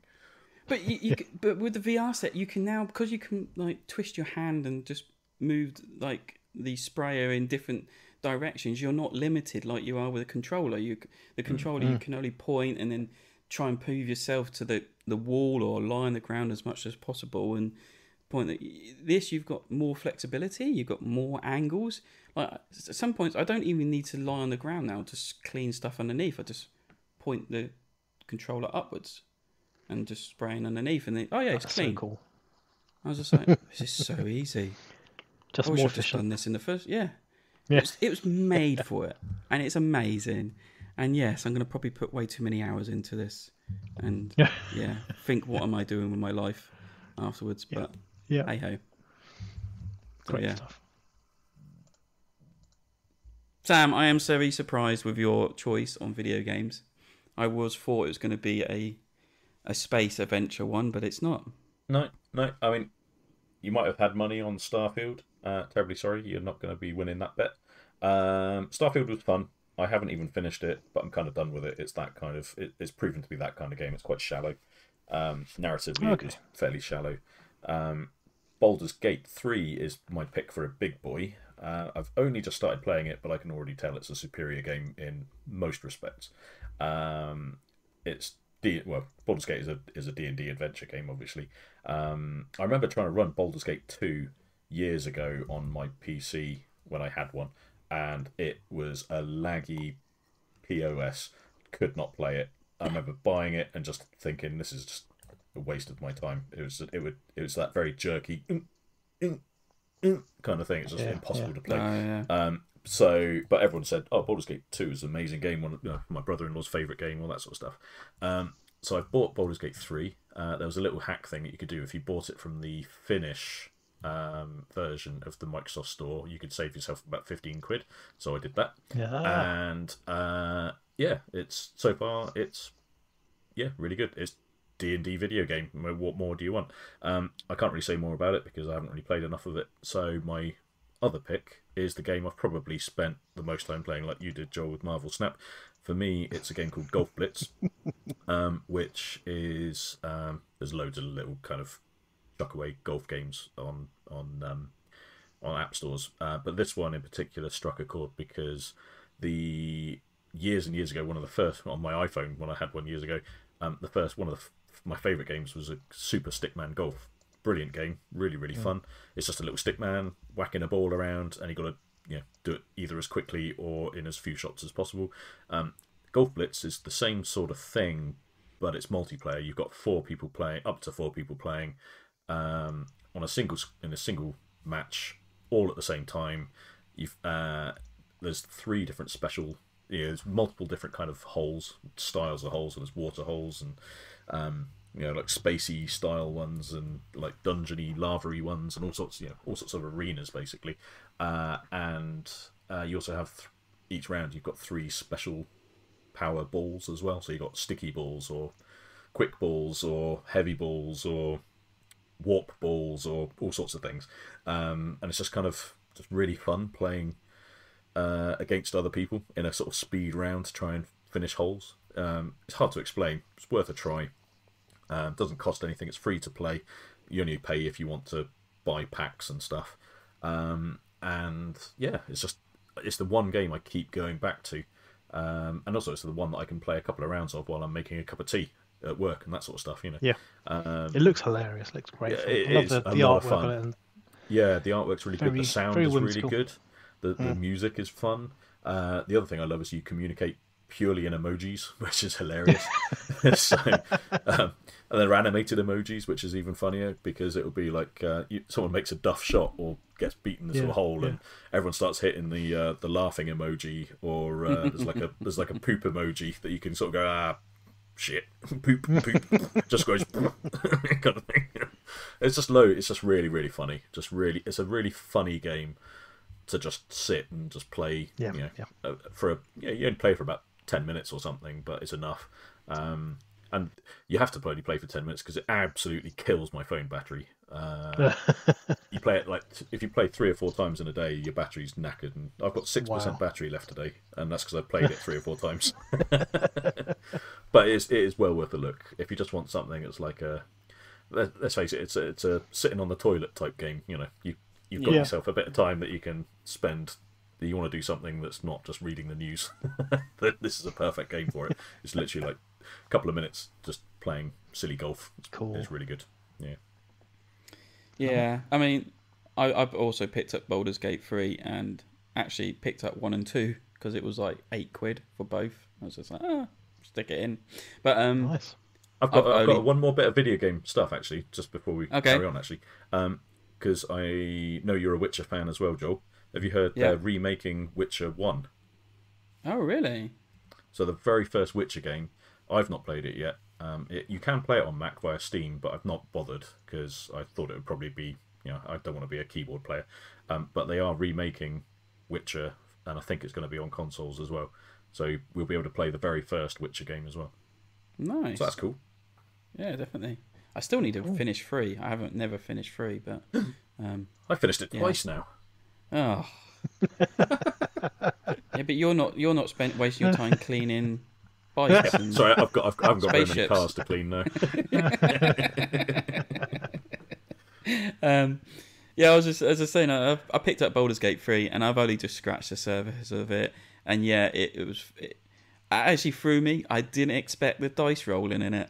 I just thought it was just going to be it's cool that it literally is like rolling dice on a D&D. Yeah. Game. And you can modify it and things like that. And I just completely, wow, I didn't expect that. But yeah, it's a massive game. I've heard from other people like they've finished Act 2 and they're actually having a break because it's so much game. It's basically, I think they've described it as 3 games in one. It's so big that they just need a break before they do the third act. So yeah, I've barely scratched the surface of it. It has been frustrating because I've had so many crashes. Like I'll be halfway through a fight and then suddenly it'll just crash. It's been crashing for me as well. Yeah. So it's kind of put a damper on that. They need to sort that out. I think that's also why it was late to Xbox, because PlayStation's had it for a while. Is because they knew there was this problem with crashing, or there's a problem with cross compatibility, I think. I can understand that they basically rushed to try and get the Xbox One out, I guess, and it's not quite polished yet. I mean, it's had a couple of big patches already since I've had it, and I only had it for a week. Yeah, you need to save and completely come out of the game when you finish for the night, because you could corrupt your. It's the quick file. resume, I think, that's doing it, isn't it? Yeah. So I need to play more of it before I even say it's a great. It's already a great game. Like. It jumps you right into the action. It was just like, I've got so many what does all this do kind of thing. You like bring up the menu of what you want to do and just what. But actually, when you think about it, it's literally just the options you would have if you were playing D&D. So it's your character powers, your actions, your bonus actions, and also like the kind of standard actions, like your dash. I mean, at first I didn't even know what sort of stuff.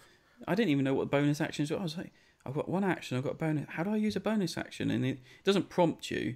And what's really annoying is Y is to go to the next character.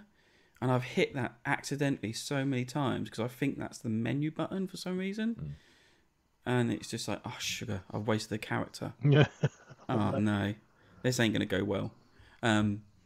So, yeah, I need to retrain myself of, like, what buttons to press. But yeah, Starfield just kind of died a sad death on me. It was just like, I got bored. Became sort of rinse repeat a little bit. It was it's good, and I just got, but it's just not. Yeah, it's not enough. I just got frustrated. It's like take off, find a planet, land, take off again. I was just like, oh, I'm bored now. But apparently, there's a massive update coming, with new ways of traveling and new stuff and. Lots of new content, so I don't know. See what that brings for it. Yeah, indeed. So yes, that's that. Hope you enjoyed that little segment. A shame that Lewis wasn't here, because I'm sure he would have to moan about certain bits on there, but it would also have gone about 45 minutes longer, so probably just as well. Yeah, indeed. And we're going to finish this. And 40 minutes of that would have been complaining about video games versus computer games. Yes, definitely. Refer to the other Christmas podcast from last year. You'll see why. Yeah. To finish up the podcast, we have a ramblings from Nick of a board game of Tale of Horror. Yes, a board gaming tale of horror. It is indeed a tale of horror. So this is the saga of me buying a game off Board Game Geek's marketplace the other week, which I've done loads of times before. Usually absolutely fine. It started off kind of weird because there was a copy of Chicago Express which I wanted to get because it's being reprinted as Wabash Cannonball by Rio Grande in a different art style, which I don't like, so I wanted the original, the Queen artwork version. And so this guy was selling one for £20. I thought that was a decent price for it. So sent him a message saying, is it available? Because he'd been listed for like 2 weeks by that point. And he sent back within 5 minutes saying, oh, there's someone else interested, but I'll give you first refusal. Which I thought, oh, how is he... That's very coincidental that someone else within 5 minutes of me sending a message has also asked him when it's been listed for 2 weeks. But I thought, must be one of those things. So yeah, we agreed the sale. I paid him for that. He said he couldn't ship it straight away, but he would ship it within a few days. A week went by and I'd heard absolutely nothing, so I chased him up. About 4 days later, he sent an apologetic message back saying he had some minor life crisis going on, but he would ship it straight away, kind of next day, or 48-hour delivery. And then I heard nothing again for another 5 days.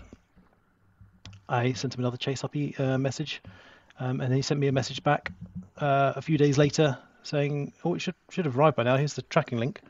So I checked the tracking link, which was from Every, which is the new name for Hermes delivery company. And they said, oh, it was delivered on Tuesday, which was at that point 5 days before. And they said, here's a delivery photo. And the photo was of the game in our recycling bin. And the recycling bin was emptied the day after that delivery was thinged. So the game has gone to the Great Gaming Convention in the Sky, unfortunately. Disappeared into the ether. The guys are probably cursing you. They go, oh, this guy didn't even separate the plastic from the cardboard, did it? It's got wooden bits and stuff in it. Oh, it's tiny little trains. Don't they know what they're doing now? Anyway, carry on. Yeah.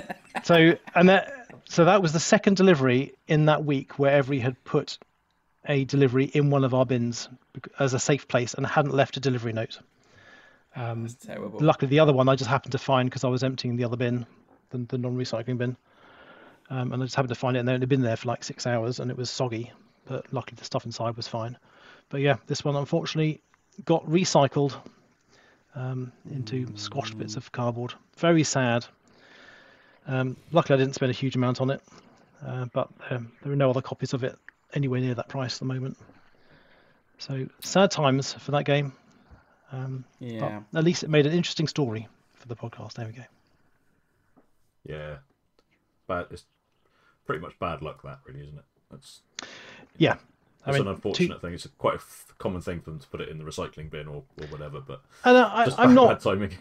I don't entirely mind them doing that, but it's the fact they don't leave a delivery note saying that they've done it. Right. Yeah. So, and I wasn't, because I hadn't got tracking link at that point. I hadn't known to even look. I wouldn't come home and think, oh, I better check in the bin to see if anyone's delivered anything today. Yeah. I mean, I had a near similar experience with a similar thing where I purchased off of the Facebook group Terra Mera, and like it'd been a couple of weeks now, and I chased because it said on there it was going to be 2 weeks delivery. I was like, wow, where's it coming from? Is he making it? And then then I remembered after a while, I was like, oh yeah, it should be around about now. It should be arriving. So I went and messaging him and I said, did you actually send it? And he's like, oh yeah, here's the tracking details. And he sent it through to me, and like Nick, I don't know if it was Every or not, but it said it had been delivered yesterday and left outside. I was like, you're kidding me. It's like raining and everything. This was last year, I think. Yeah. So I went out, looked up and down my driveway, and I was just like, oh, I hope they didn't put it in recycling boxes, because that got collected like this morning or the day before kind of thing. I was like, oh no. So I didn't actually, and I remember just putting the boxes out, not actually like open them to put anything else in. So I went back to him and said, I can't find it. We had a bit of exchange. Have you checked this? Have you done it? I said, yeah, I've done the. So in the end, we were like, okay, I'll have to go through the process of claiming it back, but sorting out a refund for you. And as we're doing that, doorbell goes. I went and answered it. There's a delivery driver, hands me over the parcel, and then off he goes. I was just like, you said you delivered it yesterday. And then I went back. I said, man, it's just been delivered now. So he goes, oh, that's great news. They do some funny things, those delivery companies. The things they claim that they've done and haven't done. Well, it's like Sam was saying when we were having this discussion. It's if it's Every, they get charged if they don't deliver or not. They bring items back. So I reckon with my case, he said he delivered it, and then just snuck it in the next day. Snuck it in between deliveries on the next day, kind of thing. So he didn't get penalised. That's a really bad way of doing it. Well, no, because it lures you down a false sense. It's just like, it's been delivered. Where is it? I haven't seen it. Is it outside? My favourite one is when they say, could not find location. And you go, well, I get like 2 or 3 parcels a day. Why can't you? How can you not find the location? Yeah. They can be a So, nightmare. yes. Yeah. At least, as you said, at least it wasn't a very expensive game. But Indeed. At least it wasn't that Spiker stat expansion you've been after. Oh man! Oh, that would have been been so bad. That would have been true horror. Definitely. Anyway, I think that's a show, guys, isn't it? Yeah. Probably need to end because I've currently added something to my cart in Zatu, and I really shouldn't. Is it a big box with castles in it? Is